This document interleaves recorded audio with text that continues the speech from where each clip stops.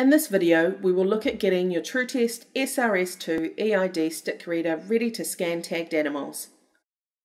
Your SRS2 Stick Reader ships with a USB flash drive containing the data link software and reference materials, a USB cable for connecting your SRS2 Stick Reader to your computer, and power adapter. Connect the USB cable to your SRS2 and to the power adapter for your country. Fully charge the battery overnight.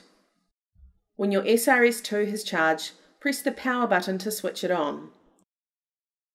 You'll see the home screen, and from here you can scan tags, start a new session, look up previous sessions, and configure your settings.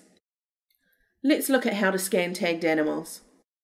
To start a new session, press the down arrow and then the select button. Now press the select button when you're close to the animal's tag. The electronic tag number will appear on the screen and the tag count will increase. From here you can continue scanning your tagged animals.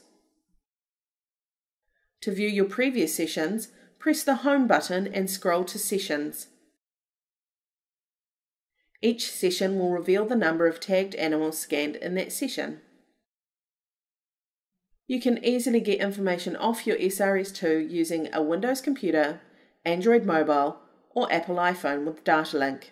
The DataLink apps are provided free and can be downloaded from the supplied USB flash drive, Tru-Test website, Google Play, or Apple App Store.